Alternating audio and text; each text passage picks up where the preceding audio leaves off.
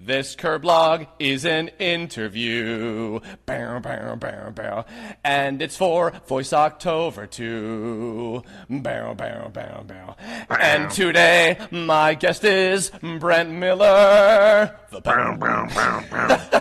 battlefield has shifted, but some say the search for the minicons still wages. Welcome. Good start. Welcome to everybody to Voiceoctover 2018. I'm back yet again, where I interview various veterans of the voiceover world, as it were. Yes, back again. I think this is my, fourth consecutive year in a row of doing this, mayhaps. And apologies for the Skype noise. Now I'm going to set myself to Do Not Disturb. We're professional here. I am joined by my first guest. Speak for yourself. Fair enough. I'm an amateur. Compared to you, my first guest is it hails from the mystical land of Vancouver, Canada, a far off, mysterious place. Really, take off your hosers, Steve. Just gonna go eat some Canadian bacon. Call you later. That sounds okay, that cool. Sounds delicious. Go Oilers, go.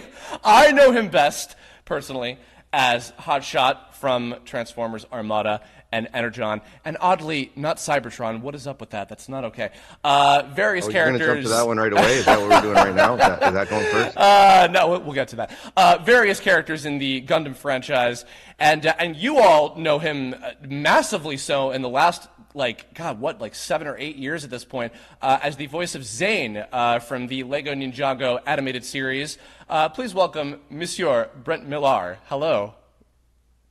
Is this where they cheer? I'm not like... It's a little awkward when it's only you and me, dude. Hold on. Oh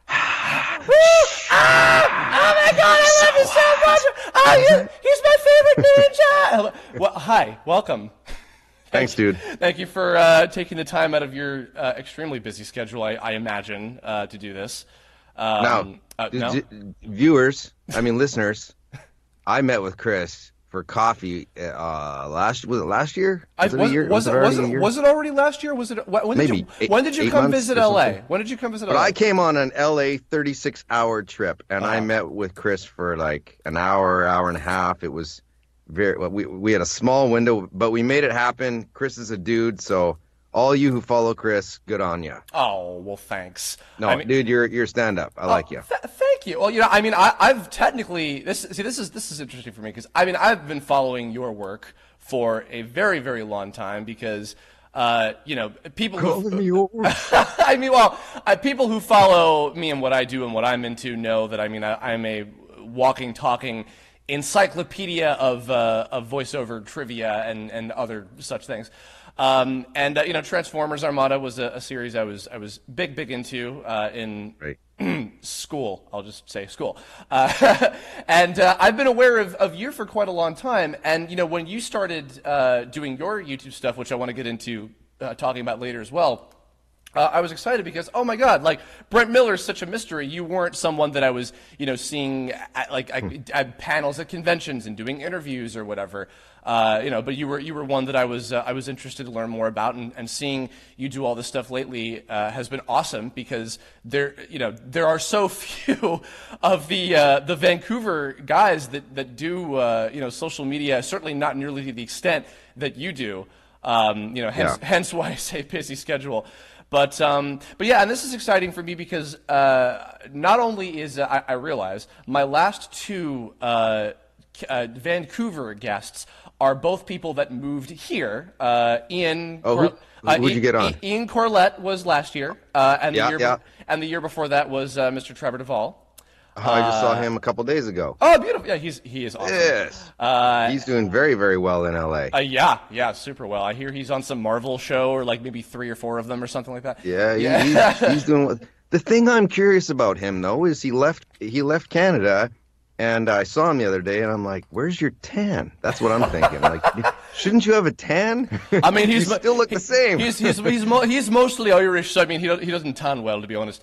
But I see Ian all the time too. Ian comes up a lot to Vancouver, so Ian's back and forth. So he's well traveled, that man. But you're my first Vancouver guest that is still working predominantly in Vancouver, And also, I'm excited because for most of my other guests, I tend to know like their kind of backstory and history into how they got into this. I don't know yours, and I'm actually excited to learn yours.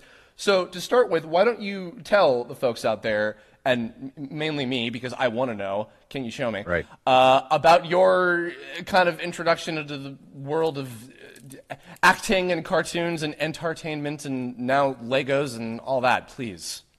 It started when I was a little kid, and when Indiana Jones was out, I would do all the I wouldn't do any voices. I would do the fight reacts. So when Indiana Jones was like classic, all that stuff, of course. It was like done on a keyboard. It was some like 65-year-old guy just going on the keyboard, right?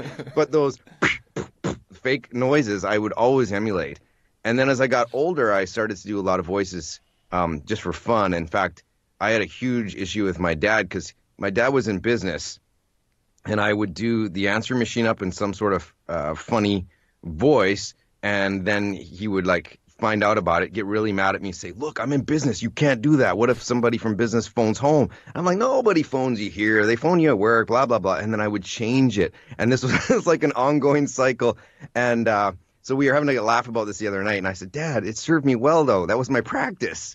But years later, like most people, I didn't think about a voiceover industry. Like I didn't think that was a thing. Like most people don't realize there's a job there.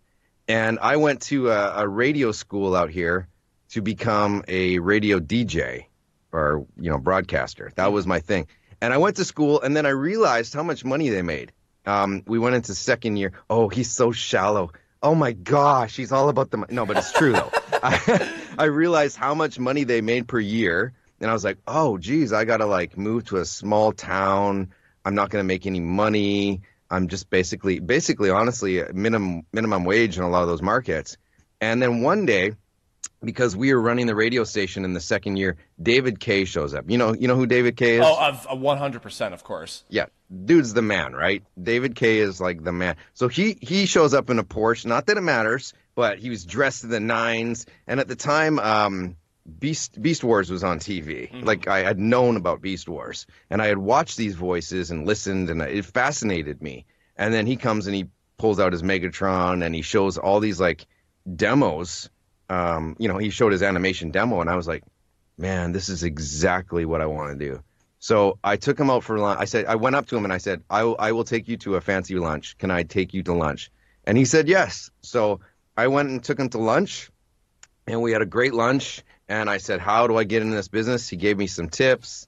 I went and did a practicum at a casting company and kind of learned the ins and outs. And actually, at the start, I started to get into some casting, and then eventually I worked myself up to voice director. But then I focused just on acting, and I left that world behind. But yeah, so that was my first 6 months. I just scoped out the business, figured out what agent I wanted to get with. I did a demo. Within 2 months, I got my first part. It's funny. Have you ever heard of this guy called Doug Parker?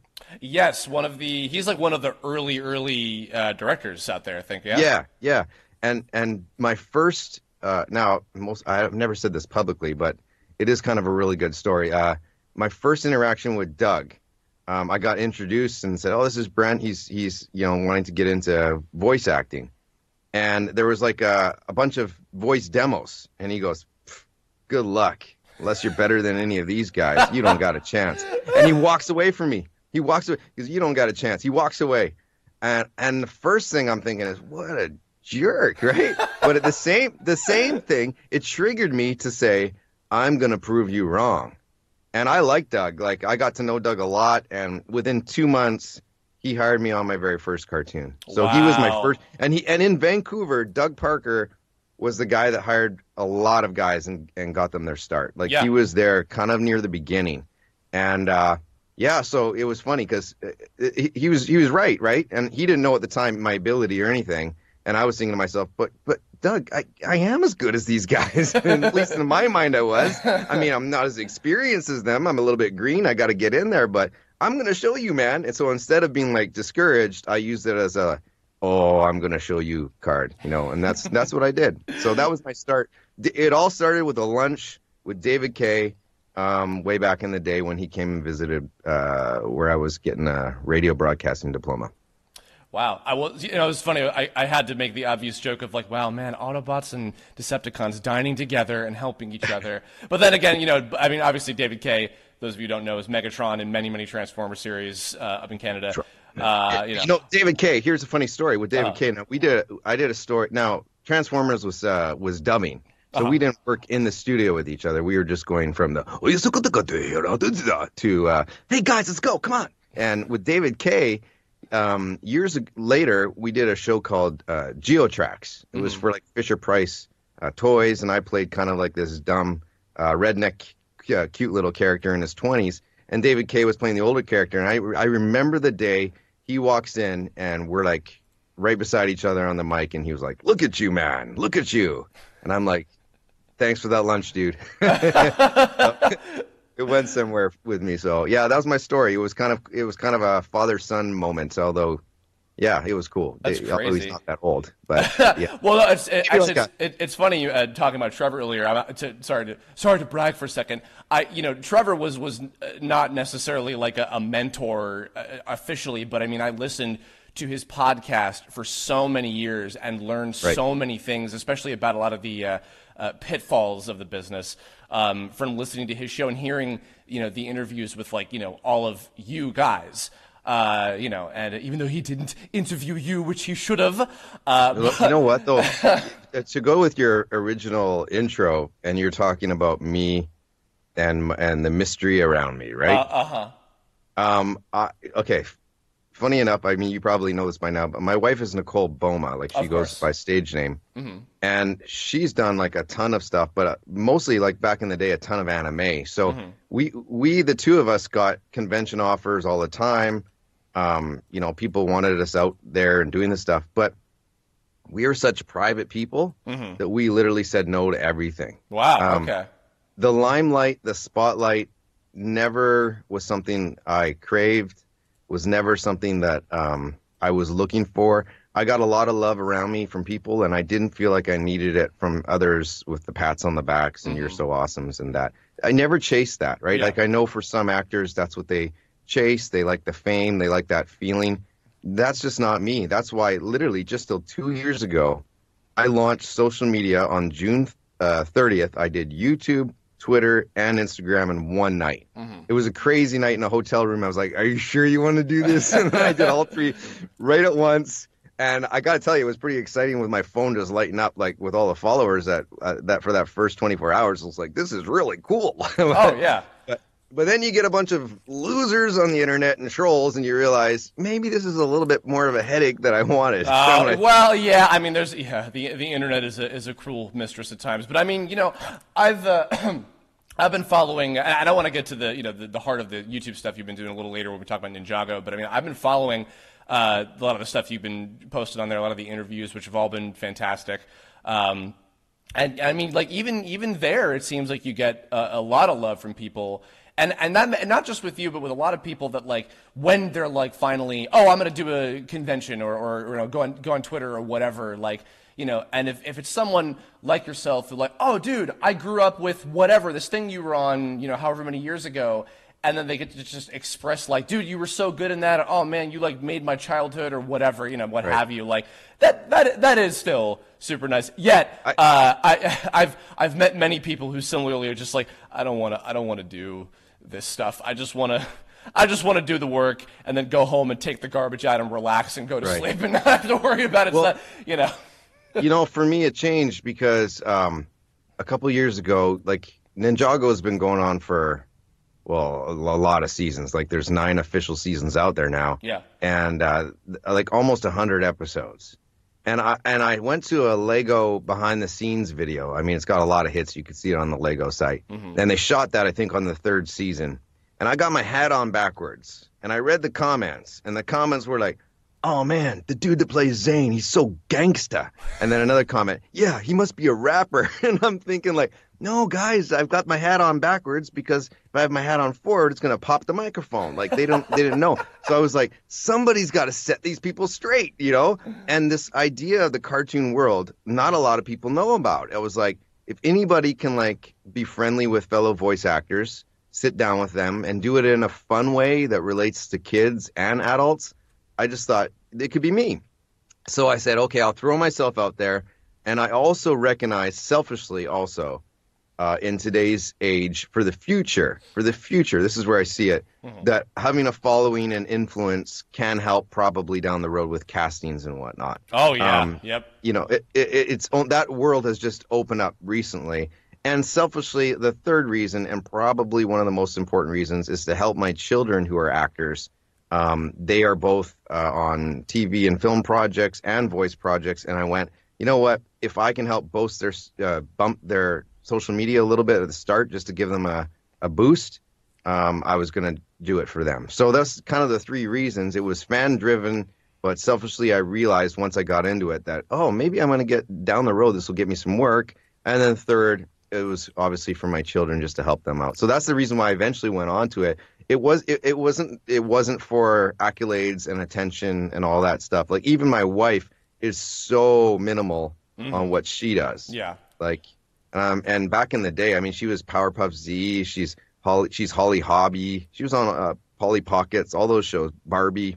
Oh yeah. All the shows. Yeah. All the shows that none of your listeners probably watch. You know what? Hey, listen, man. You would be surprised. I mean, look, with me, I'm the freak that like I knew who just everybody was because like I was really, not to go too much into that story because mostly because people know this already. But I mean, I became really interested in what you guys did when I was in like middle school, and that's kind of what led me to become like a walking, talking Rolodex of what you guys do because it was interesting to me, and that's what led me to want to do it myself.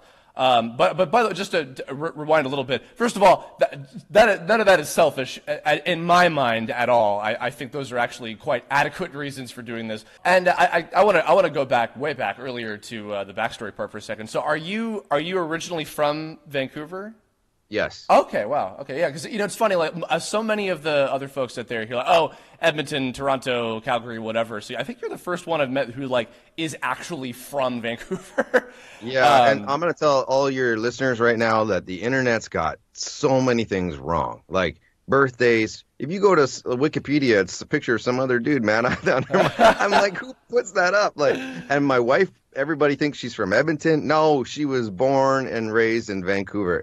So, yeah, there's all this weird information. I get, like, I'm sure you do as well, get nonstop questions about, oh, I didn't know you were this, that, and that. And I'm like, because I wasn't, like. Your home city is gorgeous. I have been to visit many years ago, and I love it. It's like, I'm like, oh, it's like New York, but clean. I'm from New York originally. Not that I don't love Manhattan, but, So let me tell you something about my city. It's beautiful for 3 months of the year. The rest of the year, it is piss and rain. It rains so much. It's rainy. So I do something in every November. I try to go away on a sunny vacation just to break it up. Yeah. But honestly, like there's some great benefits of being in Canada and being in the city and blah blah blah. But the one thing you Americans got on us that we just can never compete, not that we ever try to compete because we're too polite anyways, but if we did try to compete with you guys, we would never win the weather battle. Like there's just, like even if you go, like there's so many places in the States where you could live in sunshine. Like you have so many options. Yeah. And I can't move to you. So like it's really hard to do a Trevor Duvall or with David Kay or an Ian Corlett. Like it's a lot of work to try to like work in LA or Vancouver and make the switch for being Canadian, right? But if you're born, you're lucky, man. You got sunshine. Like I love sunshine, and I'm the whitest guy out there. I need the sunshine. Hey man, hey, grass is always greener because I prefer cold and over here, speaking of rain earlier, when it's winter and I'm in December or whatever, it's like Christmas time and it's raining. I go outside spinning around like a Disney princess. It's snowing! Yay! It's snow. So living in Vancouver, having a little bit more accessibility, without having to, move across the country to a major area where, animation stuff is done and everything. And so you started at I guess at the early 2000s or late 90s? I'm trying to remember, man. It was long. I was young. It was a long time ago. Oh wait, hold on. I'm full of crap. Don't listen to me. I'm looking at your credits. I'm seeing Dragon Tales in the 90s, See, late 90s. Even you maybe. look at those credits. I'm telling you right now. Even if you look at those credits, they're not complete. I'm sure. I'm sure. Yeah. I've never gone on there, and I probably should. But the reality is so many years have passed that I really don't care. I think I've been doing voice for 19 years. I think. Okay. I think 18 or 19. But there's so many years that have passed that I really don't care about past credits and all that stuff. Sure. And maybe that kind of goes with my whole feeling of where I am now, just with my career and not caring about people patting me on the back and whatnot, right? Like I probably should care about that stuff, but all these years I haven't. So now I care a little bit, but not enough to really go back, and correct it. I don't know. I'm probably just I work really hard in a lot of areas of life, and that's one area where I'm maybe a little bit lazy. So not a thing that affects your life in the long run. So I wouldn't even beat yourself up for that. But going back to the early days, I want to talk a little bit about Transformers because let's do it. That was a show I followed for a very long time. I followed all of Armada. I think the majority of Energon, and then a little bit of Cybertron, and then I kind of gave up. But Hotshot was my favorite Autobot back then.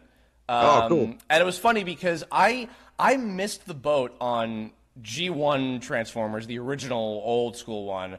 I only saw little bits and pieces of it. I was familiar with Optimus and Megatron because you can't be a North American without knowing who the hell they are. And I saw a little teeny tiny bit of Beast Wars. But Armada was the one that I kind of was like, okay, now I'm getting it on the ground level, and I'm into this one. I'm going to follow it from start to finish. And it's funny because actually on the note of I don't know if you know this, if you ever looked this up, I found out apparently Hotshot is supposed to be Hot Rod from G1 in terms of like the character. There was some kind of thing, I guess, where with the anime trilogy of Transformer shows at the time, that you guys did, a bunch of them were like renamed for whatever reason. There was never a clear indication as to why. But Hotshot is supposed to be the hot rod, like young tough guy from the G1 series, which makes sense as to why he's in there as one of the leads. But was that the first like really really big show that you had done that you could remember from back then? Time out a second. I need to comment on what you just said. Oh ho. I was told at the time that he was like the Bumblebee. See, okay, that's funny. Okay. He was described to me as like the second in command to Optimus. Right. The young hero up and comer that will eventually take over for Optimus and all that. Okay. But I think he was the replacement for Bumblebee. Mm-hmm. Now maybe it was Hot Rod. I mean, this is going back a while, right? Of course, yeah. Gosh, I try to remember. And I don't know, like, as far as big, no, I think I'd done a bunch of cool things that were noteworthy before that. Mm-hmm. Man, you're asking me for stuff. Wow, that was okay. I would say that it was definitely the coolest one I had done. Mm-hmm. Like, it was definitely because every kid grows up on some form of Transformers. Uh-huh. And I literally remember the first time I said transform in the studio. Yeah. And I was thinking to myself, man, I would have done this for free. Like, this is my childhood. It felt so cool. And I know I saw the short list. I don't remember how I saw the short list on that. But somehow I caught a glimpse of how many guys. So for anybody that's not listening, maybe like back in the day, casting directors would bring in people and we would audition for parts. Now everything's done mostly from MP3s from our home studios or our homes, and then they narrow it down and maybe bring 4 people back for callbacks. But back in the day, you would maybe do 2 or 3 days worth of casting. So you would maybe see 80 to 100 people for that one part. So I saw that there was 13 guys that got submitted for Hotshot. Now back in the day, they did like 5 or 6 per character, sometimes even only 3 people. So the casting director had a lot of power. Mm-hmm. But I saw that I was one of the 13, and I was like, oh, cool, I got a shot. And then I was lucky that I obviously got it. Where I was unlucky was to lose it when it went to whatever the third one. Uh-huh. You tell me. What was the third one? Cybertron. That was when that rat Kirby Morrow took over the. No, he's great. He's great. No, let me explain that story. Because I have to be honest with you. Okay. That was sad for me. Okay. It was not my decision because I went on stupidly when that all went down. I went on as a voice actor, did some Googling, and saw a lot of fans were mad about that. And like, well, why did Brent Miller leave the show? Like, what's the reason? They were mad. And I'm like, what actually happened was we did the first 2 seasons, and then a new producer came for the third one. And they decided that because they were the new producer to do new auditions for all the characters. Yeah. So I went and going, well, can't you just watch 104 episodes that I voiced already? But okay. So I went in, and Kirby at the time, he was pretty hot stuff and still is, but at the time he was like one of the young voices that got a lot of stuff. And so he was playing like a younger character on some of the other versions, I think, but he wasn't playing a Transformer. And then he just auditioned for the part just like everybody else did. And I thought, well, it's, I should be able to keep this role. But yeah, the new producer liked Kirby's version, and he got it. So nothing against Kirby. He just did what everybody else did. He just ended up getting it. And I was kind of bummed, man. I was like, really? Yeah. And I mean, of course, and there's even been other, like in Transformers Animated, which was the Prelay one after that. There was the Hotshot, different guy. There was an Armada video game where like everybody was different for whatever reason, and that was when the show was airing. And I'm just like, what kind of sense does that make? I don't know. They didn't even ask us for that. I didn't even get asked for that. I don't even know where those kind of things come from. It's bizarre. But I saw all of your work on Armada, and probably a good majority of it from Energon, which was the one following that. And I mean, it was interesting for me because, like, I mean, not only was that my first like Transformers show, but also like following like kind of the development of those characters, because I didn't know the Transformers to be like characters that would grow and evolve. And this was, those early days of like, this is just after the twofold strike of Pokemon and Dragon Ball happened, so anime was everywhere, and this idea of of shows that were of kids' cartoons that were serialized was like a new thing for kids. So like seeing, even though, and it's funny because a lot of jaded like older Transformers fans, even back then, I would be like, oh man, Armada's the Pokemon ripoff Transformers where they're trying to bait you with buying the mini-cons or whatever. And I'm just like, I don't care, whatever, it's cool, I like it, And Hotshot in particular, I mean, I don't know, I know this is going back forever ago. I don't know if you remember much of this stuff, but like his whole thing with like having to become a leader type role, and then like, looking after like the weapons, like the Star Saber or whatever the heck it was, and then getting his color change, whatever that was about. It just happened. Got a color change? I don't remember that part. Yeah, there was some part later in the show where like, and now everybody has a color change. Buy them again. Okay. But no, I mean, like, I don't know how long. I think that was like 50-something episodes. I don't know how long was spent on that show. But like, do you have any like particular kind of stories or memories or standout things about working on that show back then? Well, honestly, I only have the very first memory of me saying transform. I remember it. I was giddy as a kid inside. I was like, this is so cool. Because Transformers is just to say the name that you were a part of a Transformers series was so cool for me. And honestly, like when I look back on my voice career and stuff, that's near the top, definitely top 3 things that I've done, just because that was a big, huge part of my childhood, right? Like, I auditioned, they did like a He-Man remake, and I didn't get on that, and I was like, oh, that would have been cool. And then there was a G.I. Joe remake, I didn't get on that, and I was like, oh, dang. Well, at least I got Transformers. Yeah. At least I got one of the 3. And that was back in that day, the Vancouver voice business was so popping at the time. Oh, yeah. It was so popping. Like, I was in the studio all the time. And you know what killed it was 9/11, actually. Really? Yeah, 9/11 changed everything. Yeah, for sure.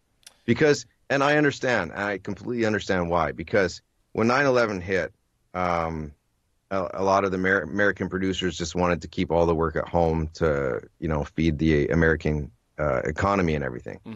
which totally understandable. At the time, my wife and I, between anime and prelay, we were on 16 cartoon shows between the two of us. Wow. And then those shows died off, and we were down to one. Yeah.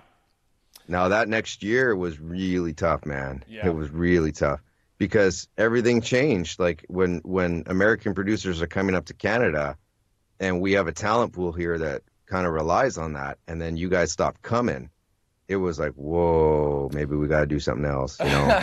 Yeah. But a lot of us wrote it out, and then it slowly picked up. It's never returned to how busy it used to be.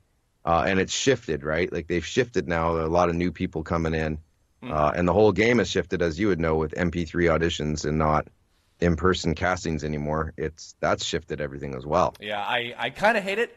I mean, because I started 2009 was my first pro gig, and I mean, like in New York, like I mean, there were very few studios at that time, and still now in New York that do animation stuff at all. But yeah. I always had to come to the city to do an audition, and even if it was for one character and I'm there for like 10 minutes, I always prefer doing it as opposed to being from home. And still, even now, we're time traveling a bit. We're recording this in September. This is going up in October. But today, as we're recording this, I went in for an in-person one because I had the option. I always prefer to, if you can do that, because you're getting direct feedback and not just like, okay, here's my MP3. Yeah, like I might do a character and be like, oh, this sort of thing. Yes, of course. And they might say, no, man, can you go a little higher? And then you go, oh, yeah, okay. This sort of thing. Okay, now I'm here. And you can't do any of that when you're just doing your little MP3 at home, right? Yeah. So I agree with you. I live a little bit outside of the city, so for me, it's way more convenient, and I have a nice home studio, but at the same token, I'm like, the relationships that used to be there where you would like work with a casting director, they're not there anymore. Not unless you get on one of the shows. It's really tough, man. Yeah. I mean, really I vividly remember the time when like Vancouver was doing like everything that I was seeing on TV, between whether it was anime or prelay entirely, like everything was you guys. And yeah, I mean, like even I would say by the end of the 2000s when it was starting to peter off a little bit more, and I was until, funnily enough, I do also remember. I don't know if you ever did any episodes of My Little Pony, but like that was the show that like, oh right, oh these guys, oh yeah, and I felt like such a hipster where like suddenly people were like, dude, I'm such a big fan of Tabitha St. Germain and Andrea Libman and et cetera, and I'm just like, man, I was a fan of them when I was 12. Like, shut up. Yeah. No, no, I did not get. I had so many callbacks for that show. Yeah. Oh my goodness, I could not buy a part for that show. That show was like. It was a thorn in my side not to get on My Little Pony, because you know what? Apparently, if I just say one word or one sentence or something like that, you can get sent across the world. Oh yeah, yeah. I was picking up on that very quickly. I was like, oh yeah. How come people don't have a Ninjago convention? Like, what the heck? Okay, let's move into that, because I mean, first of all, I have to imagine there's a Lego convention somewhere on planet Earth. Somebody get on that. So, I mean, of course, much like with Transformers, probably even more so than Transformers, I think every human has played with a Lego or two. I've loved Lego stuff forever. I was big into, big into Bionicle for a time, which you guys did back in the day. And it was interesting because I remember over the 2000s, as they were doing a lot of different Lego projects, it seemed like a lot of different ones were kind of just like, all right, they're in and then they're out, and then they do this for a little while and then they move on to something else. And admittedly, when Ninjago started, I took one look at it and I was like, I feel like this is going to go the way of like, was it like Legends of Chima or whatever else was before that, or Bionicle, when that Bionicle was a big thing for a while. Chima came after. Oh, what? Oh, was it? Oh, okay. Chima was supposed to actually replace Ninjago. Okay. See, that's what I'm talking about. I thought Ninjago was going to be just another one of those that came and went. And like, I remember I would tune into Cartoon Network and I'm like, oh wow, this is still going. And oh yeah, I guess these must be new episodes. And you were saying what, 9 seasons now? What I can say on the internet to use, like we've done like 9 official seasons. But yeah, it's not over yet, dudes. Yeah, with Ninjago, like it was supposed to be, well, originally a special. We did a special, and we didn't know if the if it was going to go or not. But as voice actors, we kind of had a good feeling. We were like, wow, it's like, Ninja and it's Lego. I mean, come on, this is really cool. And so we were excited with the possibility. And so we weren't, when it said, oh yeah, season 1, it was like, okay, cool, we're doing a season. Season 2, yeah, it makes sense, because we started to hear the numbers. The numbers were like 3.5 million, 4 million views on Wednesday night at 7:30. Wow. On Cartoon Network. And that is crazy. Now, comparably, when UFC at the time put on a free Friday night fight, they were pulling in numbers like 1.1 to 1.8 million. And I'm saying this because I like martial arts, but so I was going, so UFC's pulling in like under 2 million and we're pulling in close to 4 million. Like, this is a no-brainer. This show is off the chart. Apparently the Nielsen, the rate, was it Nielsen? Is that how you say it? Yeah. The ratings were like off the scale. Like a couple of the top Ninjago guys were telling me about it. That these ratings were just not normal. So it became a quick hot property, but it was supposed to then be a 3-season thing. And it had enough success that it was supposed to move them into Chima and the next thing. And then they thought they would keep riding the success.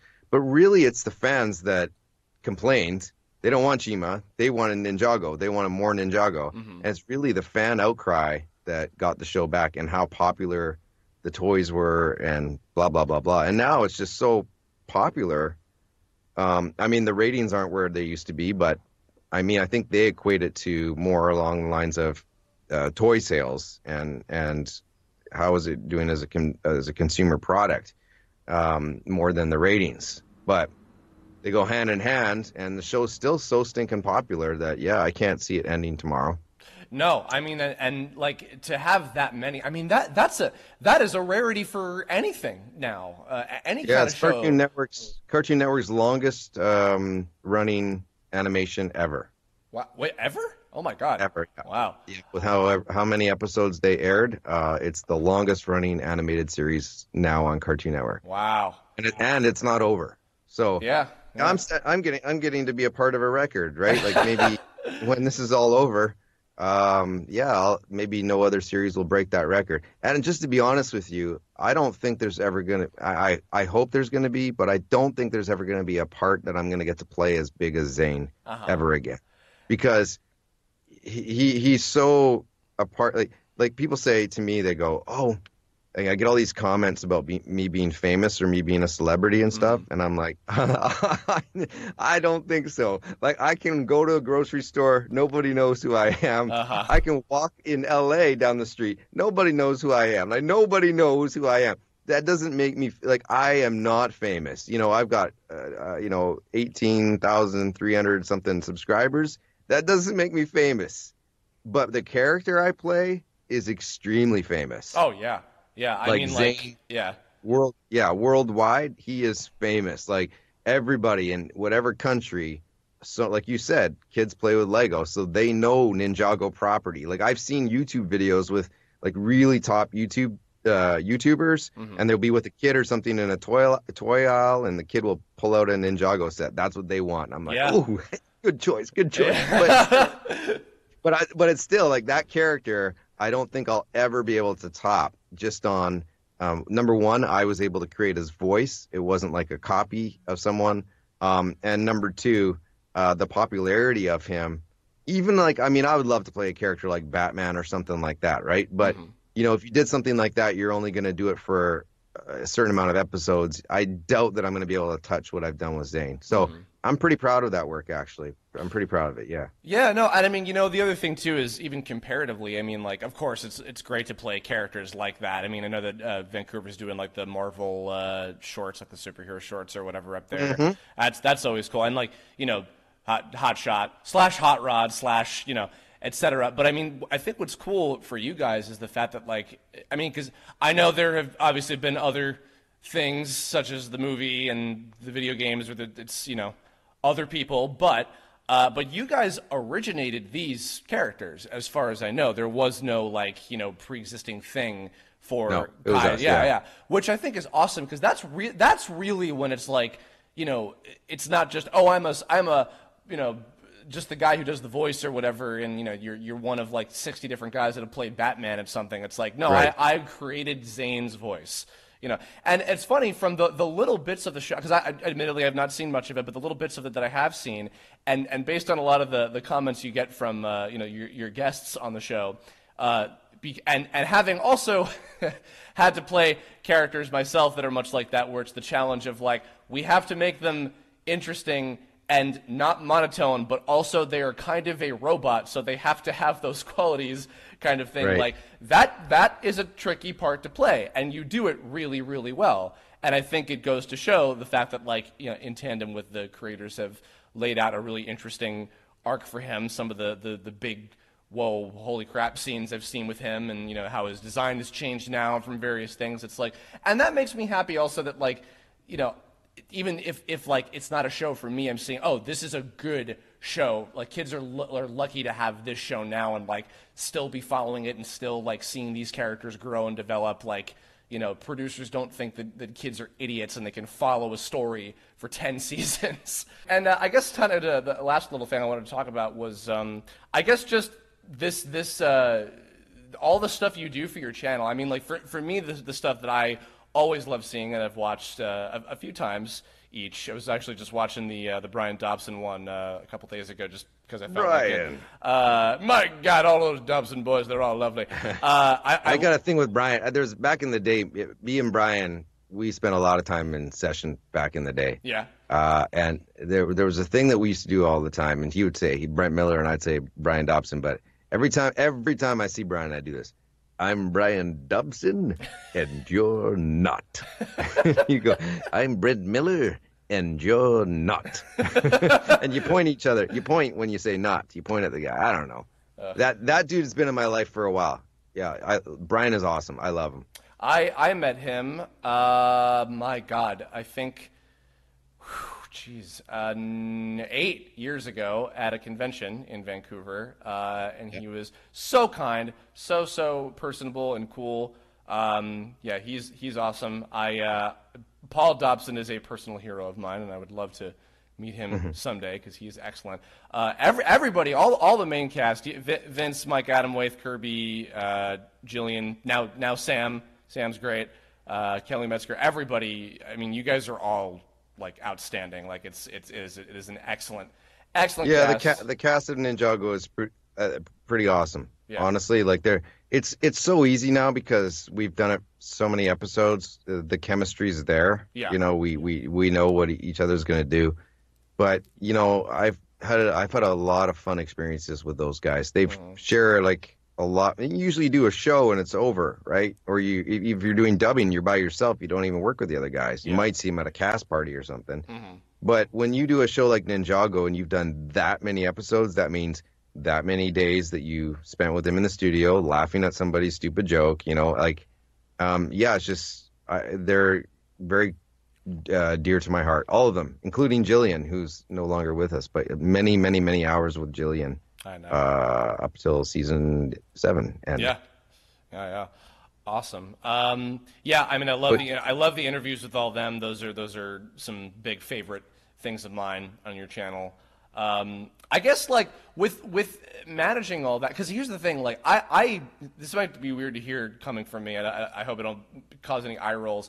I like only kind of mildly consider myself to be a YouTuber because it's not my like. I know people that make their living doing just YouTube stuff.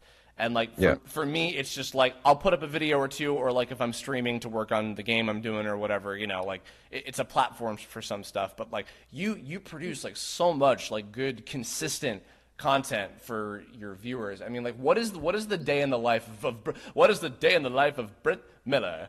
Because no one else can be him of doing all this stuff and having a family and going to actually do voice recording and everything. I mean, like, my God, like that's why I say, like, oh, you had an hour to spare for me? My God, I'm so lucky. Well, honestly, my life is pretty busy. I don't know, but I number one, I've chosen this, and number two, I love it. So, I mean, even with, like, for instance, Jada's on set this week, right? Like, Jada's doing a show called When Calls the Heart right now. So Based on schedules, either my wife or myself would be going tomorrow, for instance. Like she's, on set all day. Well, tonight on the weekend we did coaching for it. And then tonight I'll do revised coaching. So with my children, they have a lot of stuff that comes up. Like on Friday, Chelsea had 2 pretty big auditions. So even just being like a acting coach for my children takes up a lot of my night activities, if that could be, if I could say that. But as far as like, dude, like you, with voiceover, you're swamped one day and it's quieter the next. But I am never not doing nothing. I'm always doing something. And nowadays, I'm just knocking on a lot of doors and having a lot of conversations with people. As far as the YouTube goes, yeah, dude, it's tough, man. It's tough because you feel like once you build an audience, there's a massive demand on me for more. They want more. Why don't you do this? And you know what YouTube wants? YouTube wants you to come out with like a regular upload schedule, and they want like little tricks on how to grow your channel and do this and that and that. And that is just not me. I don't want to be thwarted by creativity, like meaning every Monday I'm going to release a video or whatever, but, I better do a video. And if I'm not happy to hit upload, I don't want to put it up. Oh, yeah. So that's why I never do it. And also based on my schedule, how can I predict if I'm not going to be in a session or auditioning all day long or whatever? I can't all of a sudden be like, well, let's do a video. But like up before Comic-Con, because I went to Comic-Con this year to represent, Ninjago on the Lego panel and all that stuff, which was awesome. But leading up to that, I was killing myself with videos. Killing myself trying to get content out. Like I got these 2 big Lego sets early and I was doing build videos and I spent hours and hours. Like I literally kicked my family out of the house for weekends and said, go to the beach, just leave me alone. Because and people don't realize that, right? What I get is a lot of times is, oh, can you do this instead? Now can you do this? Hey, I got a video idea for you, blah, blah, blah. And I'm like, I don't need any of that. I've got 20 video ideas lined up that I can't get to because of time, right? So when Comic-Con ended and I came home, I've just slowed my YouTube life down. Can I let people in on the financial world of YouTube? Oh, please do. Okay. So at least from my experience, you basically financially get about $1 every 1,000 views.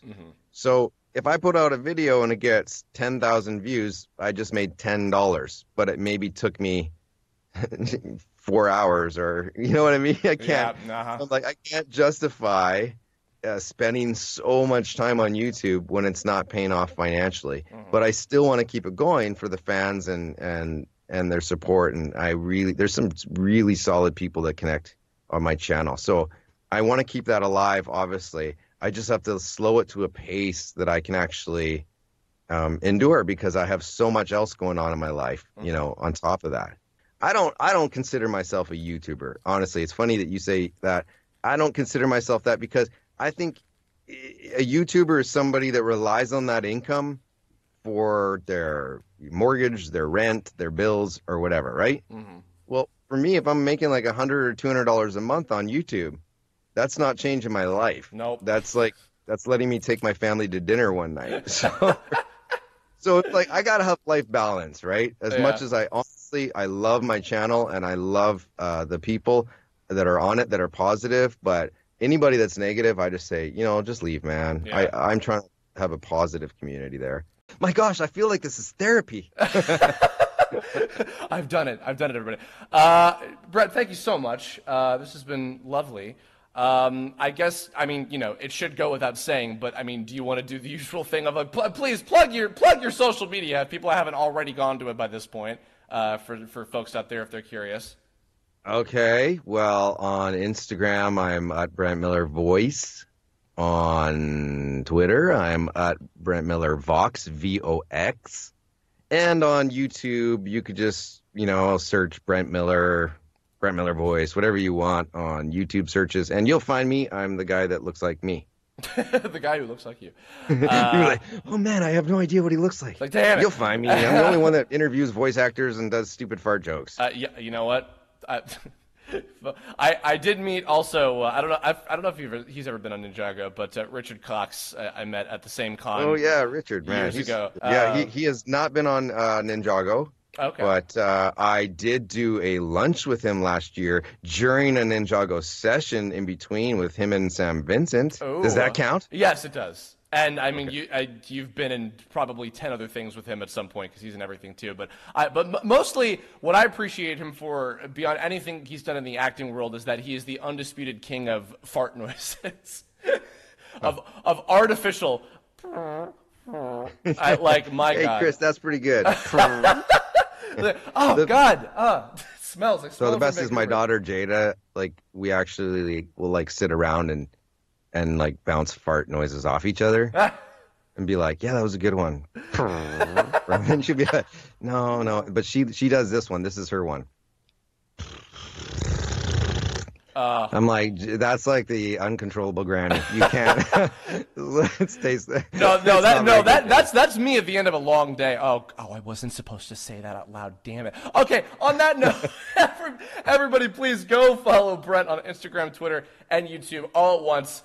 Like literally pull open the windows and just like hit the button at the same time. Do it, Chris, please. That's like very nice, man. Thank you for that plug. Of course. Thank you for coming on. Appreciate it. In the comments below, everybody, please. Leave a nice thing about any particular parts, whether it's Transformers, Ninjago, I don't know, Fat Dog Mendoza, anything that he's been, Brent's been in. You're going back, a good way one. back. That's a good one. That's way back. Leave a comment about your favorite bits of Brent's work from previous cartoons or otherwise.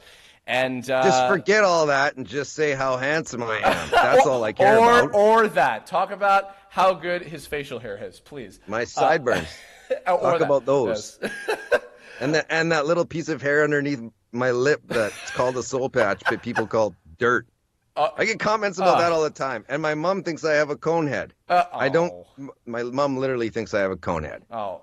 And now my little niece is calling me Conehead. Mama Miller, come on, lay off. That's not okay. No, she's awesome, but she goes, "Stop making your hair so spiky. You look like a conehead." And now I have my little niece going up to me and she sees me, "Hello, Uncle Conehead," and I'm like, "What the heck, man?" I'm sorry, you tried to sign me off 5 minutes ago, Chris. Wow. Maybe I just wanted to keep going because this is the only social activity I have all day long. The rest of the day, I'm talking into a microphone. I'm glad I could be a talk box too. I'm glad I could be an outlet for you. All right, that's gonna do it. That's it for me. That's it for Brent. Thank you for listening, everybody. The next guest for Voiceoctober this year will be a mystery, but I hope you enjoy it. I've got some great folks that are going to be on this year. Brent is the first, and second is the best. Third is the one with the hairy chest, and the fourth one, I don't even know if I'll have a fourth one yet. Who knows? Anyway, thank you so much. We'll catch you all in the next one. Fare thee well. Bye. Thanks, Chris.